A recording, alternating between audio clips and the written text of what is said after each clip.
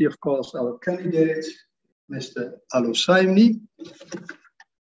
I welcome you at the PhD ceremony, and of course your supervisors, Professor Timel, Dr. Jahan Shai, and Dr. Hesham, and of course also a firmly welcome to the opponents, whom you will meet later on, and welcome all people online, all family and friends and colleagues, and lots of success, Mr. Alosaimi.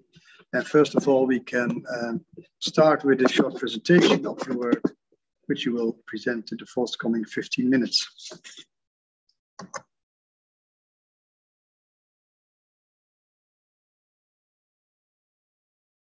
Opponent, promotion team, fellow researcher, friends and family. It's an honor to present my PhD thesis today.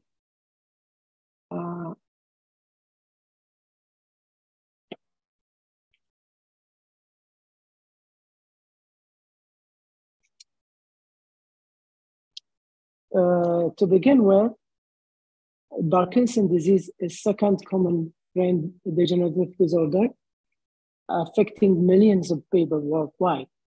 It's characterized by motor symptoms. Please put it in full screen. And non-motor symptoms. Do you hear me? Is it shared? Yes, that's full screen. Do you see the screen? Okay. So to begin with, Parkinson's disease is second common brain degenerative disorder affecting millions of people. It's characterized by both motor and non-motor symptoms. Motor symptoms include tremor with handshaking at rest, rigidity, which described as muscle stiffness and slowness of movement. Non-motor symptoms can range from cognitive impairment to mood and sleep disorder. For several decades, the primary treatment for Parkinson's disease revolved around dopamine replacement therapy. Dopamine is a brain transmitter system involved in controlling movement. Its deficiency due to degeneration of dopamine cell in the substantia nigra, which is a hallmark of Parkinson's pathology. Medications are used to replenish dopamine level and elevate motor symptoms. However, dopamine therapy is not without disadvantage. One significant issue is the fluctuation response of medication. This means that maintaining consistent symptom control is difficult, where patients experience period of well-managed symptoms on and period of worsened symptoms off. Moreover, long-term use of dopamine develop side effects such as dyskinesia. Dyskinesia means involuntary or abnormal movement, which can disturb the patient quality of life. Given this limitation, there is an urgent need to improve other treatment options. One of these options is deep brain stimulation, which became a standard treatment for Parkinson's. It significantly improved the motor symptoms and enhanced the quality of quality of life for many patients. However, it requires surgical intervention to implant a hardware electrode into a specific brain region. As with any surgical procedure, there are risks. Brain bleeding and infection are the potential risks. Also, electrode may require replacement or adjustment in case of any malfunction. Actually, regular follow-up appointments are necessary to ensure the system functionality. In addition, DBS is expensive. On average, the cost of the surgery, follow-up, and ongoing care for 5 years is approximately $180,000 for each patient. One more challenge is that the exact mechanism of DBS is not fully revealed. However, DBS delivers electrical impulse to targeted brain area, which have electrophysiology readout, shown as local nerve cells firing ring change, which extend to remote area. Apart from the electrophysiology mechanism of DBS, this influences neural network might indirectly affect brain transmitter release. For example, deep brain stimulation of subthalamic nucleus lead to increased dopamine release in striatum. Interestingly, DBS also affects the serotonin in the dorsal raphe nucleus, which is a brain region involved in regulating mood. However, the exact underlying mechanism of this indirect effect on brain transmitter still need to be studied and investigated thoroughly. So our aim and objective, first, to explore the mechanism of electrical DBS behind the underlying side effect on brain transmitter system. Second objective is to explore a novel approach such as nanotechnology to address the challenges, the limitation of conventional deep brain stimulation. So we constructed our study focusing on the main issue of DBS, divided into two parts. Part one is the conventional DBS. We started with a comprehensive literature review to explore the effect of DBS on main transmitter system. Then we move with the first study where we investigate the long-term effect of subthalamic DBS on serotonin. Second study, we assess whether the drug modulation of globus pallidus have an effect on serotonin pathway. Next, we investigate the association between the therapeutic effect outcome of the subthalamic nucleus on acetylcholine system. In part two, we started with editorial review discussing the nanomaterial as a DBS tool. Then we moved to our last study where we investigate the wireless stimulation of subthalamic nucleus and its effect on monoamine system. So first, I review literature about the underlying therapeutic and side effect of DBS on main brain transmitter system. Subthalamic DBS affect multiple regions. In the preclinical data, the therapeutic effect is believed due to increase the release of dopamine in the synapses of serotonin striatum. Additionally, DBS impact other regions such as the globus pallidus interna and externa. In addition, mood-related side effects are believed to due to the effect of subthalamic DBS on serotonin cell in the dorsal raphe. Also, there is no direct connection between the ST and the dorsal raphe, but evidence from our colleagues suggests that it's a relay station from another region called lateral habenula. So in our first study, we have used genetically modified mice to target the serotonin cell. The mice were injected with a medication to induce Parkinsonian. Then the mice were also implanted with the custom DBS in the STN and a fiber implanted in the dorsal raphe to measure the cell activity. Afterward, the mice underwent a behavioral testing to assess locomotion. And this is done by training the mice to walk inside a narrow corridor and record their locomotion. Furthermore, a forced swim test was also used to assess the breath-like behavior. At the end of the behavioral test, the animal were stimulated one more time and then sacrificed for histology study. The corridor walk test showed an improved function in the stimulated mice.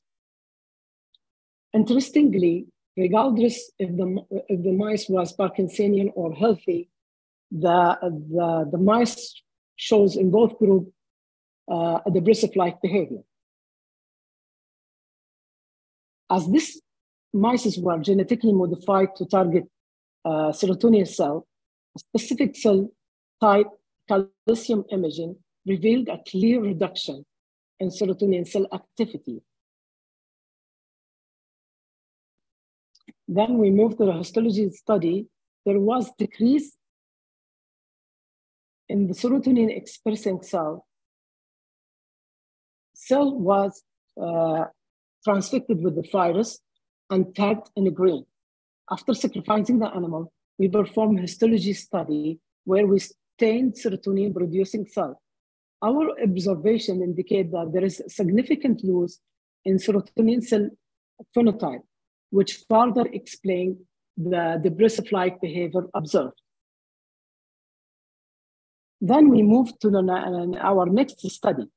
Since there is no direct connection between the ST and the dorsal raphe, and globus pallidus is affected by DBS of the STN, and also recent evidence suggests that globus pallidus also projects to the dorsal raphe. So we aimed in this study to investigate whether globus pallidus externa is a relay station. To achieve that, we used designer drug approach, where mice were injected with a virus in the globus pallidus externa to either inhibit or excite, while a control virus were injected in the dorsal raphe. The modulation of the globus pallidus didn't show any impact on the serotonin system in the dorsal raphe. And this could suggest that globus pallidus does not mediate this effect, and it should be, and this might be explained by earlier findings of the brain in lateral habenula. Move to next chapter. As subthalamic DBS have a limited effect on gait and axial symptoms in Parkinson's patient, thus we investigate whether DBS of the STN affect the acetylcholine system. We have performed histology study to assess the acetylcholine in the podoncoptine nucleus, and despite there was a significant decrease in the acetylcholine cell population, DBS does not affect the acetylcholine cell activity. Then, in part 2, as conventional DBS have undoubtedly successful outcome, however, there are some limitations, such as invasiveness and cost. This is where nanotechnology comes. By harnessing unique properties of the nanomaterial, researchers are exploring the development of innovative approach. This advancement aims to minimize the surgical invasiveness and reduce the need for follow-up procedure. In addition, nanotechnology offers the potential to create a smaller and more precise electrode and device. These devices can be designed to be flexible, biocompatible, and capable of wireless stimulation. However, the challenge remains that to ensure that long safety and also to deliver the nanomaterial to specific brain area. In our last study, we have investigated a novel nanoparticle that can generate electrical field in response to magnetic stimulation. And we have, for this stage, it's a proof of concept. So we surgically inject the nano particle into the STN, and then after a recovery, we conduct a behavioral test and assess locomotion. Following last stimulation, we sacrifice the animal and perform histology to examine brain activity. During open field test, we observed that the stimulated animal increased locomotion. In addition, there was increase in brain activity in brain region responsible for movement and behavior. Additionally, we observed that the wireless stimulation in a dopamine cell in the ventral tegmental area. This outcome may be explained the hyperlocomotion we observed. in the stimulated animal. In addition, we also observed a reduction in brain activity in the serotonin cell in the dorsal raphe. Interestingly, we observed that acetylcholine was not affected. Altogether, these findings are somehow comparable to the conventional DBS. Finally, to sum up my main findings and conclusion, first, monoamines such as dopamine, serotonin, and noradrenaline is involved in pathophysiology of Parkinson. Subthalamic DBS inhibits serotonin cell activity. This inhibition may result in neuroplastic changes in the cell phenotype. Furthermore, drug modulation globe display test did not show any impact on the serotonin dorsal raphe. However, earlier evidence suggests that the relay station is through the lateral hypothalamic. Additionally, subthalamic DBS did not impact the acetylcholine system, and this is explained the limited effect of STN DBS on gait and axle, where DBS effect and motor symptoms is rather mediated through cortical or other brain pathway. Alternative DBS technique using nanoparticle shows a similar effect to the conventional DBS in terms of locomotion and neurochemistry. This highlights a potential of less and cost-effective approach. However, future research is needed to further develop this technology, and in particular, tested in disease models such as Parkinson. Thank you so much. I would give the floor to Pro-Rector. Thank you. Thank you very much, Mr. Alosaimi. And now we go to the first opponent, who's also a member of the assessment committee, that's Professor Benazouz. And he's a professor in neuroscience in the Université de Bordeaux in France. And thank you for coming all the way from Bordeaux, albeit online, Professor Benazouz, because the University of Maastricht is always glad with people from abroad. The floor is yours. Thank you very much, Mr. Director, and thank you very much, Mr. Alosaimi, and congratulations for all this work, very interesting results and publications. And it's always a pleasure to be in the jury of the PhD thesis for students from Maastricht. My first question will be about the last chapter, about the nanoparticles. And you said that the effect, the behavioral effect of the electromagnetic stimulation of the subthalamic nucleus have the same effect similar to what happened with deep brain stimulation. And we know that deep brain stimulation is improving the symptoms by inhibiting and desynchronizing the oscillations in the subthalamic nucleus. And with the electromagnetic stimulation of nanoparticles, you are activating the cells. And I want just to understand, what do you think about the mechanism that can be involved to give the same effect with two different mechanisms? Thank you so much for your question.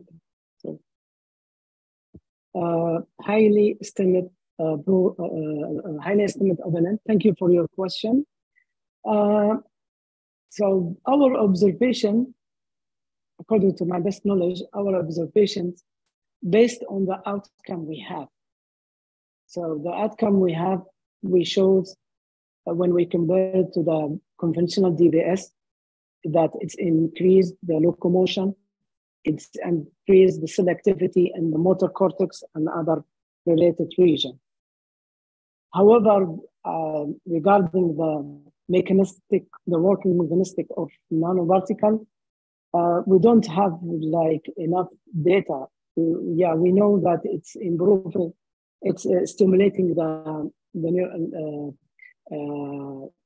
subthalamic, but it's not, for sure, it's not like the conventional, where there's some theory they say that by the inhibition, the local inhibition of the overactive beta oscillation. However, we don't have detailed data in the electrophysiology. I would be happy if we can do electrophysiological study measuring this, the local potential activity in the neurons around the nanoparticle, but up to my best knowledge, I don't think we have details about this information about the nanoparticle as far as I know. Yeah. Thank you. Can I give the second question? Yeah. Yeah, okay. Thank you. My second question is about the effect of the subthalamic deep brain stimulation on the inhibition of the dorsal raphe neurons. You said that we have no direct connection from the subthalamic nucleus and the dorsal raphe, and you think that the mechanism is through the habenula, and how it can work through the habenula. What happened to the habenula when you are stimulating the subthalamic nucleus with high frequency? So we think that the lateral, the STN affecting the dorsal raphe send the information to the lateral habenula, and then so the projection, the study from Tan and all, they trace the effect of STN-DVS, and they found that the lateral habenula activated in response to the STN stimulation. And according to that, this is the best evidence that it's go indirectly through the lateral habenula. So from the STN to the lateral habenula and then to the dorsal raphe. Mm. And what kind of neurotransmitter is involved in this pathway from the habenula to the dorsal raphe? What are you activating? It's activated the GABAergic neurons. Okay. Mm-hmm. As far as I know. Yeah. Thank you. I have a last question. Can I? Or no, I'm afraid we are running out of time. So perhaps no problem. Perhaps if you have a second round. Thank you very much, Professor Benazous, for your opposition. The following opponent is also a member of the assessment committee. That's Dr. Janssen, and he's a neurologist and a neurophysiologist in the Department of Clinical Neurophysiology in the University of Maastricht and the Maastricht University Medical Center. Professor Dr. Janssen. Thank you, Mr. Prorector. And dear Mr. Candidate, first of all, I also would like to congratulate you and your promotion team with this work. This actually brought new insights to the research line, which already has been established a long time ago. And not only is the impact of the classical DBS on the neurotransmitter systems investigated, but you also showed really nice new novel methods to stimulate the brain using nanoparticles. It was actually a joy to read your thesis.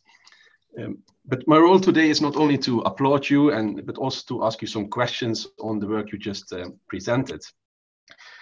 My first question, Mr. Candidate, concerns chapter 3. In chapter 3, so you use the MPTP model, and maybe you can first explain to us how you validated the Parkinson phenotype in your animal model. You might maybe use figure 1 on page 56.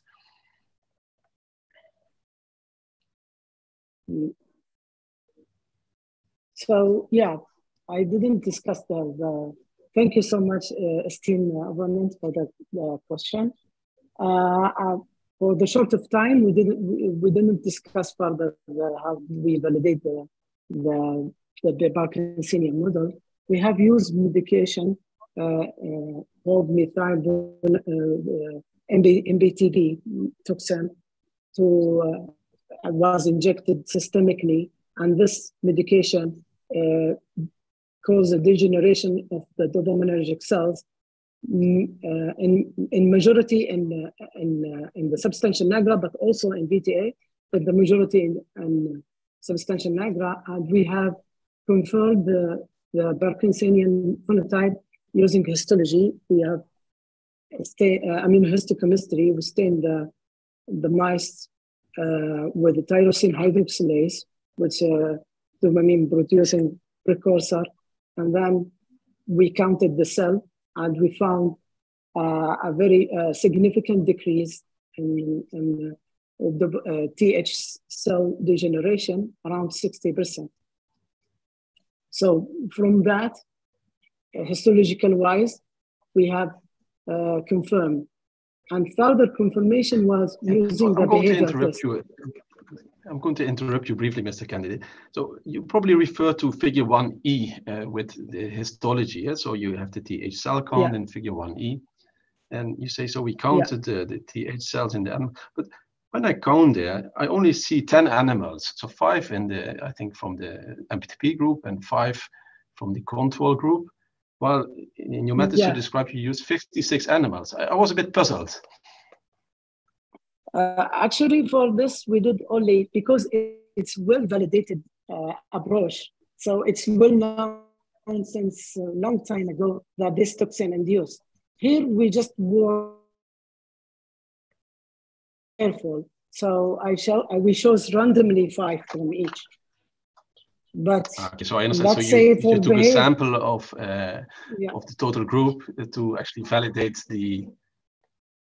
And we did some semi-qualitative. And did you also use the behavioral setup?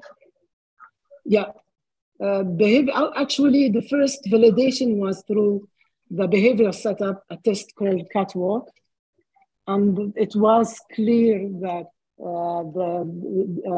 our results using multiple parameters, including average, speed, stance, terminal dual stance, and also the step cycle, and those all of those representative for the gait and the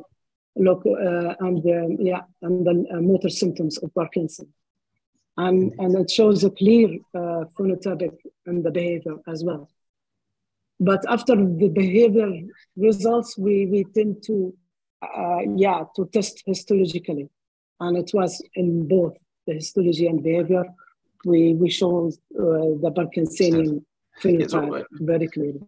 Due to time, I'm going to, maybe we can move to the main results of chapter 3, so described in figure 2 on page 57. So you actually, as earlier described by the same research team, you see a huge inhibition of the raphe neurons, the serotonergic raphe neurons, if you turn on the stimulation of the subthalamic nucleus, which is shown nicely in figures A to D. And then you also, again here, you did a behavioral assessment of the animals, which you present then in figure 2E with the 4 swim task. And then you also, in the next page, you state depressive-like behavior was observed in both MPTP and NACL treated mice. And then actually a bit further in your supplement, so supplement S2, I looked at this figure and I thought, is this really true? So maybe you can have a look at figure S2 on page 65, and then maybe do you still support your statement that the depressive-like behavior isn't really present in both the MPTP group and in the control group? Yeah, do you refer to first swim test, yeah? So figure S2 on page 65. Yeah. Yeah, this is when we compared 4 groups, we didn't find in the beginning a significant effect. But when we compared the shams alone, we didn't find a significant effect. And then we brought the stimulated and non-stimulated. So we have like DBS group, both MBT, Parkinsonian or healthy mice, and then we ball it together. In that case, we found significant effect in the stimulated group. And this is would visually inspect figure. If you would visually inspect figure S2, then I agree you see huge effect on the stimulation in the control group treated with NaCl. But then in the other group, it's not that clear. So be a bit cautious here would be needed. Would you agree with this, or you think no, it is really present in both groups? I didn't understand the question. Can you rephrase it, please? So do you really think that the effect is present in the MPTP group as well as the NACL group, if you inspect figure S2? Yeah, I agree with you that is more prominent in MPTP. Yeah, I agree with you. It's more clear in MPTP than in control. But yeah, statistically wise, we didn't find any significant effect here. I understand. Yeah, I have many more questions, but I think also the other opponents would like to ask some questions to you. So therefore, I thank you for your answers and give back the word to the pro-rector. Thank you very much, Dr. Janssen, for your position. Now we come to the following opponent, who was also a member of the assessment committee, and that's Dr. Rijkers, as he's a neurosurgeon in the Maastricht University Medical Center. Dr. Rijkers. Thank you, Mr. Pro-Rector. Dear Mr. Candidate, first of all, congratulations for you and your team. You've been studying certain aspects of DBS in Parkinson's disease. For humanity, Parkinson's disease is both a curse and a blessing. A curse for those suffering from it, but a blessing for those studying it, because by studying Parkinson's disease, we're beginning to understand the functional anatomy of the basal ganglia, and your research has also contributed to this. I have some questions. In chapter 3, you study neurotransmitter respecification in DBS, and you focus on 5-HT. You're using a genetically modified mouse model injected with MPTP, and these mice receive DBS of the SCN and simultaneously get extra interventions in the DRN to study what happens to 5-HT exactly. And there appears to be 5-HT respecification, if I understand this correctly. There are more ways, more animal models to study Parkinson's disease. Did you have to use mice because you wanted to use the genetically modified option? Esteemed opponent, thank you for your question. Yeah, it's more practical to use mice that transgenically modified. So it's more practical and cheap, to be honest.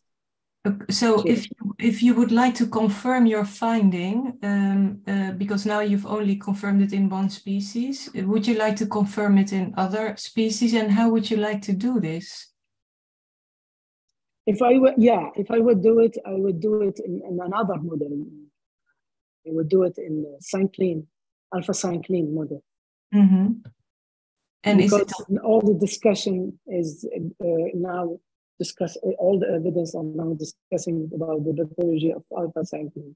Because MPTP only causes local degeneration in the dopaminergic cells, and it's in the entire dopamine. Even if it's validated and it's the majority affected is the predominant region that have dopamine is substantia nigra, but still is not presuming 100% maybe the model. So I would do it in a more in a different animal model, like alpha-syncline. Okay, and see. Do you think you also see? Yeah. Sorry. Do you also need 56 animals then, or could you, if you don't use a genetically modified animal, can you drop some of the experiments, or do you think the setup is going to be similar, or do you need a completely different experiment if you use a different kind of model?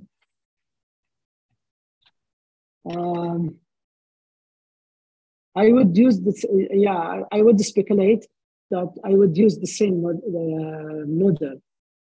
65 is a little too much. So I would do first a sample size calculation for what I exactly want to do. And then based on that, I will calculate how many animals I would need. Okay. Okay. So to go on to the next chapter, chapter 4, I was wondering, you have an hypothesis in chapter 4 about the way the SCN and the RAFI nucleus are connected. Were there any clues for chapter 3 that led to this hypothesis, or was it coming from somewhere else? So it's based from the literature that there is no direct connection between the STN and the globus splice externa, and then this effect might be mediated by another brain area. From our colleagues, Tan and all, and Harting and all, they did this research and they found that lateral habenula might be involved. But also when we investigated the globus pallidus is affected, actually the thyroid globus pallidus is affected by STN-DBS.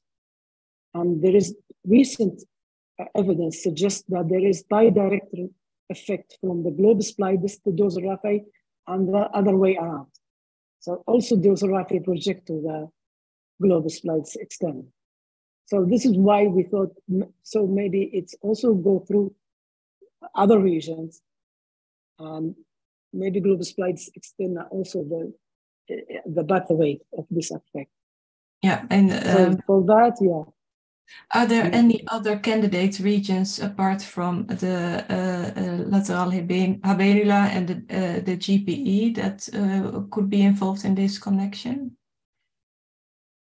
Also, the other evidence, they suggest also the prefrontal cortex. But other than that, I am not quite, according to my best knowledge, these two are contacted from DBS STN to other nuclei and then back to the dorsal raphe. Okay. So, and do you as think, far as I remember, do you think it's worthwhile to continue looking for this functional connection?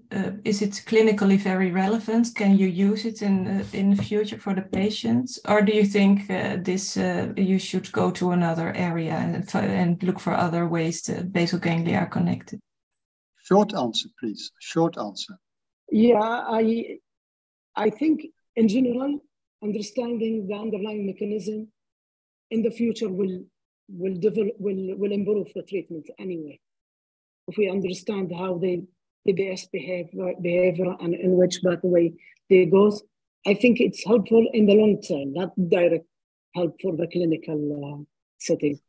Okay, thank you. I'm giving Thank you. Thank you very much for your position, Dr. Rijkers. The following opponent is Professor Blokland. He's professor in neuroscience in the University of Maastricht. And for today, he has also accepted the role of secretary of this committee, for which I'm very grateful. Professor Blokland. Thank you, Mr. Prorector. Dear candidates, I first want to compliment you with the nice thesis, and also, of course, your supervising team, who has helped you through this difficult years, I suppose. They were difficult.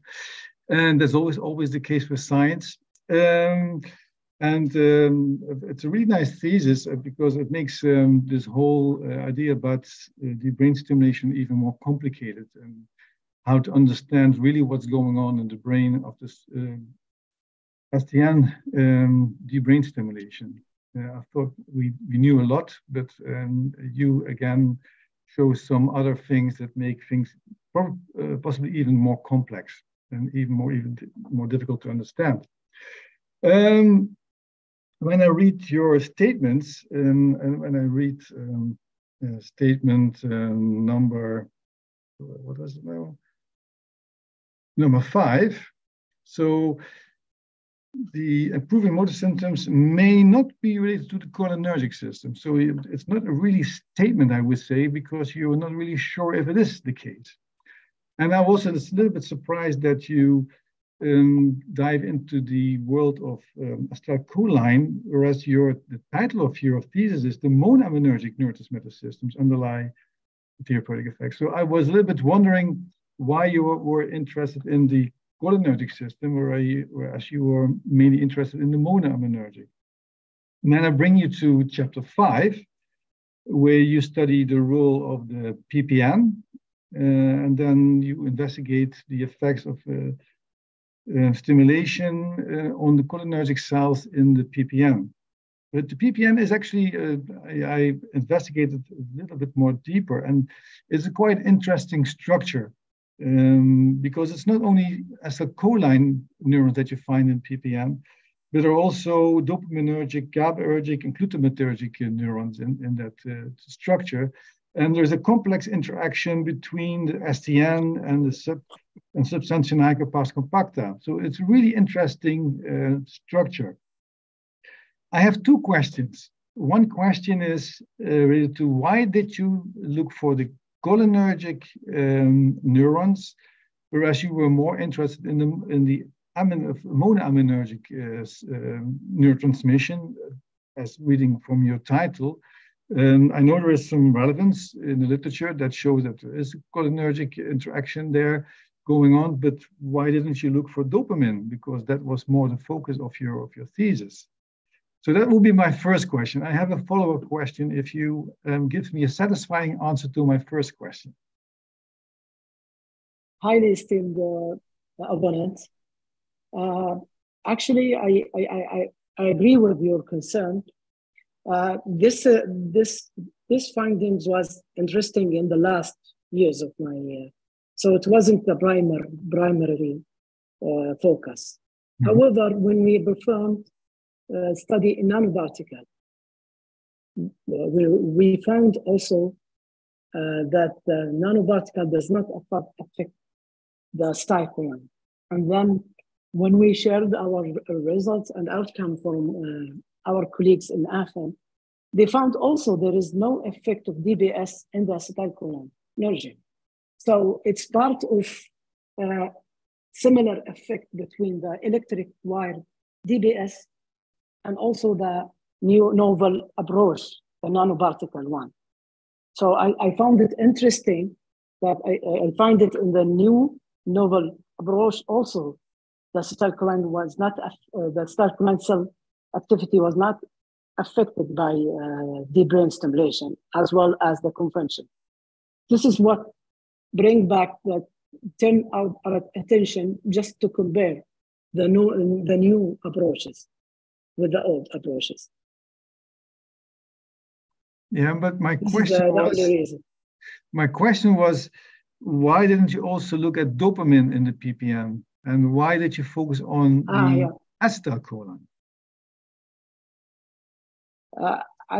We didn't study the dopaminergic neuron in the PPN because the most relevant is the acetylcholine in improving the DBS motor symptoms. Not the motor symptoms, I mean the gait and exhale symptoms of Parkinson. It has been shown in preclinical that the DBS of the PPN improved the gait and exhale symptoms in relation to acetylcholine. Yeah, but I mean, it's also glutamate and GABA that you can find and the connections with different other regions. So it makes a very complex interaction between the PPN and the other regions that are relevant for Parkinson's disease. So, and then of course, dopamine is a very obvious one to look at in the PPN. What would you expect then in the PPN? Would you see any change in dopamine when you stimulate the STM? As far as, I actually, I didn't look into the dopaminergic neuron in predictable time, especially, So it was focused on in the midbrain area that is directly responsible to the therapeutic effect or the side effect of DBS, but I didn't go, to be honest, into detail of the dopamine in predictable time. Okay, yeah. Okay, so I can understand you can't know everything about this very complex network involved there. So maybe something for a follow-up a PhD project to look into that more deeply. Yeah. But then again, so once again, no, I'm afraid we are running out of time. Oh, yeah. Yeah, that's a pity, but and then I understand also that is the case. So then I will stop my questioning here, and I will pass the word to the next opponent. Thank you, Mr. Prorector. Thank you for your position, Professor Blokkeland. Time goes quickly when you have a nice academic discussion. We go to the following opponent, and that's Dr. Akkermans, and she's a neurosurgeon in the Maastricht University Medical Center in Maastricht, and the floor is yours. Thank you, Prorector. Dear Mr. Candidate, first of all, my sincerest congratulations to you and your promotion team. It's a great achievement to finish a thesis like this about DBS and mechanisms. And you and your team always kept in mind the clinical, societal, and ethical impact of your research. So my congratulations, but also some questions from my side. First, about chapter 6. You know I'm a neurosurgeon, so you stated in chapter 6 that the nanoparticles you prefer can be injected directly in the brain. But this is also an invasive treatment. But you stated also that it is possible to inject the nanoparticles in the blood to inward the circulation and crossing the blood-brain barrier. So the nanoparticles reach the brain. So to treat Parkinson patients, they don't need a neurosurgeon anymore, and I can send them to your lab. So I'm completely without any work anymore. Please, do you think this is the future? Esteemed opponent, thank you for your questions. Yeah, I can only speculate. Yes. Yeah, it's really early to tell that, but yeah, this technology is really developing fast. Now we only are examining their effect and trying to understand the mechanism of action of this nanoparticle.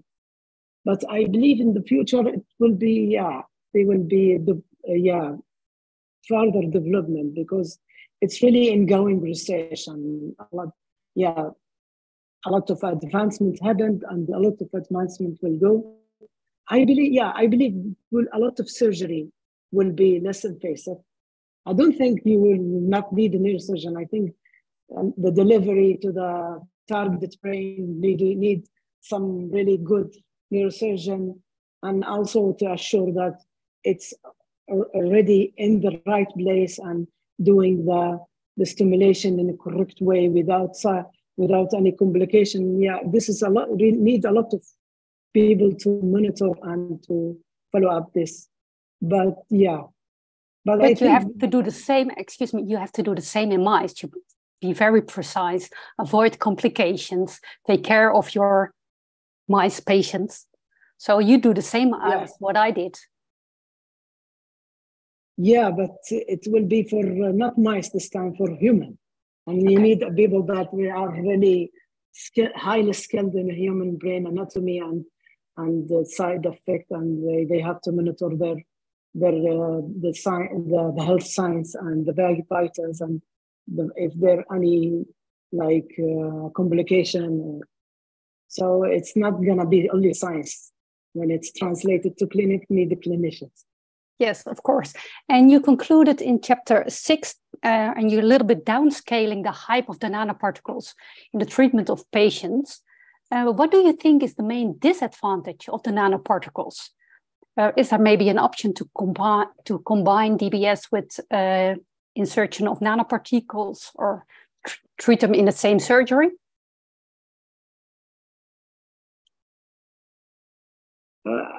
If we use the same conventional, we will lose one of the advantage we're trying to advocate. that the invasiveness. We are really the first advantage of this nanotechnology is to have less invasive approaches. But maybe it will create new challenges that if this nanoparticle will stay around the tissue cells for how long, and for how long this stay safe, and if they're gonna cluster or they're gonna like be stable, all of this gonna be for future challenges and to be resolved in the future. So I think it will. What do you think is the next step in research to make the translation from nanoparticles from mice towards human? If you have all the researchers' time, money left, what is the next step in research you should advise your promotion team or in your future career to focus on? If we can do much more research, what do you focus on? What is the next step? I know that there is already ongoing research that they try to investigate the long-term safety and the long-term how they react. The second important thing, how to, with minimum invasive approach, deliver this nanoparticle to the specific brain region. And ongoing research, they try to use approaches like focus ultrasound to deliver this tissue to cross the blood-brain barrier. And I think this is the ongoing research now. And then let's see what will happen in the future. And what do you think about the ethical aspects of nanoparticles, just only by injection? Can you discuss about that? Are there ethical considerations regarding the nanoparticles?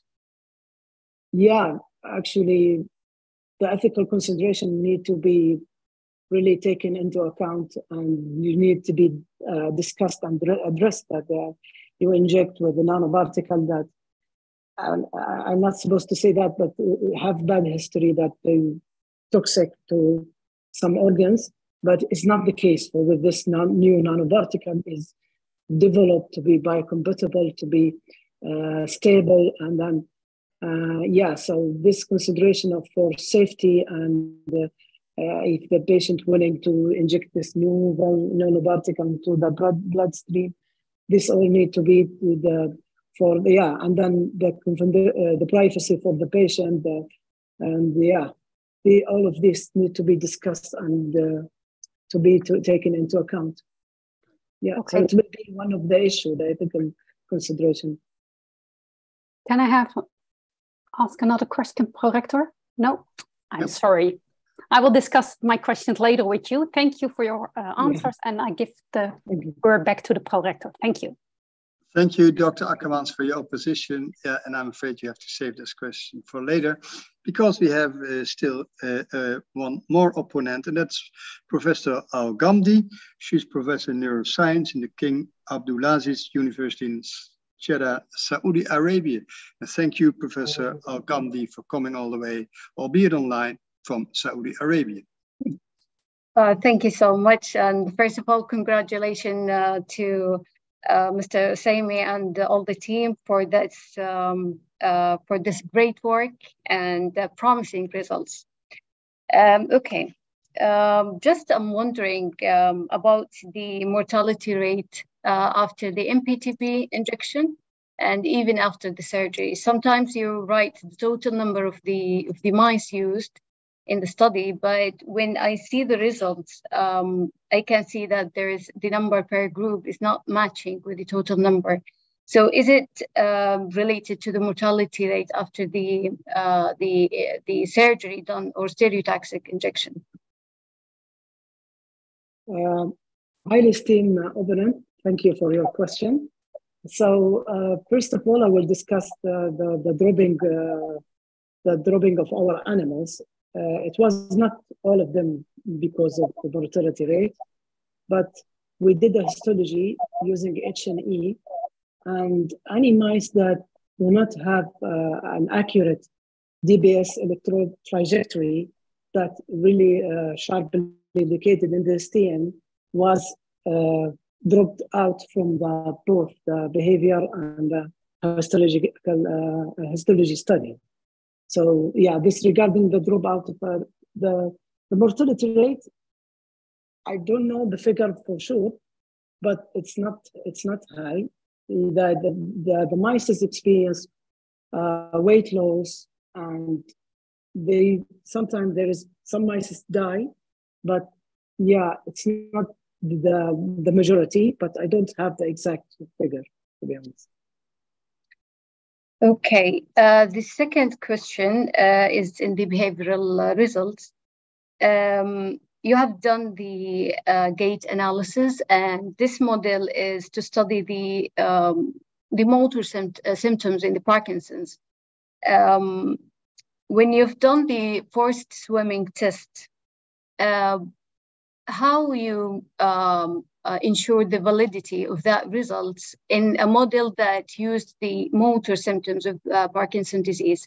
I mean that some of the previous papers that they said that they prefer to use another model which related to non-motor symptoms of the Parkinson's disease to study these the depression, for example, or other symptoms in that model. So just my question is how to ensure the validity of the forced swimming test and about the results. So yeah, for the forced swim test validity was published in previous protocol, and it's used for despair-like behavior in mice. So we measured the immobility of the mice, how they are mobile for how long, and then we compare it for the other between the groups, and we found that there is like depressive-like behavior more in the DBS and stimulated animal. Is that the question, or I maybe I didn't get? Okay, have you done the total distant move or the open field test in that model before you study the forced swimming test, just to ensure that the activity or the locomotion activity of these groups are similar or not? For open field test, we didn't find, we only, the open test, we didn't perform it in this. We used another test for locomotion, which is the catwalk test. Okay, okay. So we didn't use it for this study. Okay, we will go to the open field test in chapter 7. And in the open field test, usually we rely on the rodent natural exploration, okay? And usually we found that the mice exploration maximum in 3 minutes. After that, the mice just take one corner and sit and he's doing nothing in that. 10 minutes, I feel that it's too long for the total distant move. Have you faced that with your rats or mice? I cannot remember for sure, but what we do, we leave 2-3 minutes habitations, and then we take the middle 3 minutes to 5 minutes. So can I continue? You can finish your answer. Yeah. So I did thoroughly analysis. Like I take the 10 minutes, and then I have an analysis first 5 and the second 5 minutes to see, and then I excluded the first 2 minutes as a habitation that the mice try to walk around. So, and then we found there is no significant difference between. So in our study, I didn't notice that they stay in a place and then move. They moved all the time, but maybe this because they are stimulated, or I don't know. Okay. I'm not quite sure, but we didn't face this issue. Thank you. Thank you, and thank you, Professor Al-Ghamdi, for your opposition. And Mr. Candidate, Mr. Alosaimi, the time appointed for the defense of your thesis has passed, and the degree committee will now withdraw to discuss the quality of your thesis and the way you defended it. And I request that you and your company await the results of our deliberation and our return. And having said that, I suspend this meeting.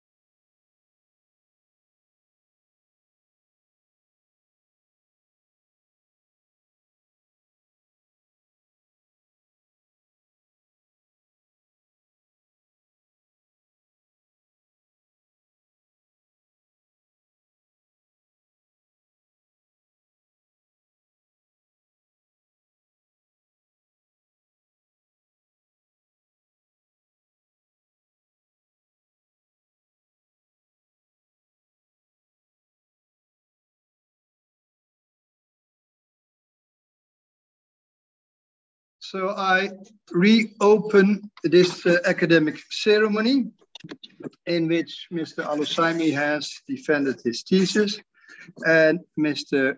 Alosaimi, the degree committee here present online, has assessed the quality of your thesis and of your defense. And in view of its positive verdict and taking into account your previous qualifications, the degree committee has decided to grant you the degree of doctor. And Professor Timel is authorized to confer upon you this academic distinction in accordance with Dutch university custom. I invite your supervisor to now take the floor. Do you promise to work in accordance with the principles of scientific integrity at all times, to be careful and honest, transparent, independent, and responsible? Yes, I do. By the authority vested in us by law and in conformity with the decision of the committee here present online, I hereby confer upon you, Faisal Mohammed Alosaimi, the degree of doctor, and grant you all rights attached by custom and law. As evidence of this, you will soon receive the degree certificate signed by the rector, the secretary, and the supervisor, affixed with the official seal of the university, shown by the beadle.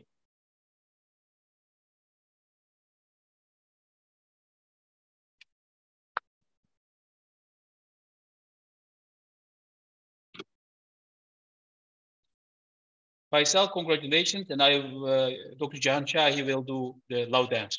I'm handing on the word to him. Thank you very much.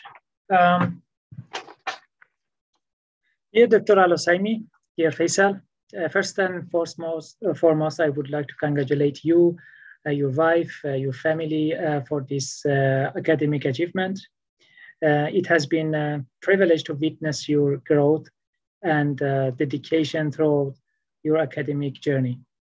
I still remember our first meeting 7 years ago on that Friday afternoon during our weekly lab meeting. From the beginning, you showed a keen interest in joining our team for your PhD studies. We discussed the potential project, and your enthusiasm for it was evident. Despite disappearing for a couple of years, you reached out to us with exciting news of receiving a scholarship to come back to the Netherlands for your PhD. Without hesitation, we gladly welcomed you, and your PhD journey began, of course, which was not without its challenges. One of the initial hurdles was catching up with the laboratory skills, since your background was medicine with limited wet lab experience. However, your determination and hard work allowed you to quickly acquire the necessary skills and become an independent researcher. Your resilience in overcoming obstacles were further tested when the COVID-19 pandemic struck, disrupting our efforts and causing significant delays to your project. Despite these unforeseen challenges, you remained determined. I also want to acknowledge the personal hardships you faced during this time. The loss of your brother and your father added emotional burden to your journey. However, you demonstrated exceptional strength in navigating through these difficulties and persevering your academic journey. Throughout 5 years, we worked together. You consistently exhibited qualities that I highly admire. You have been an excellent team player, always willing to support and assist your fellow PhD students with their projects. As a result, your publication list grew significantly, showcasing your commitment to collaboration and knowledge sharing. Moreover, I greatly appreciate your patience and trust in your supervisors, as you never once complained about your project. These qualifications are essential for success in academia, and I have no doubt they will continue to serve you in your future career. On a lighter note, I must express my gratitude for introducing me to Arabic coffee. a delightful beverage with its origin in Arab Peninsula. Apart from the academic aspects, your presence and the cultural exchange we had will be greatly missed. So once again, I congratulate you for this accomplishment, and I have no doubt that you will continue to accomplish more in your future academic career. Yeah. So I also would like to, on behalf of the School of Mental Health and Neuroscience, I'm entitled to hand out an official certificate to you. The owner of this certificate has shown to have received adequate training in diverse academic skills and has gained relevant experience to become a successful and independent scholar.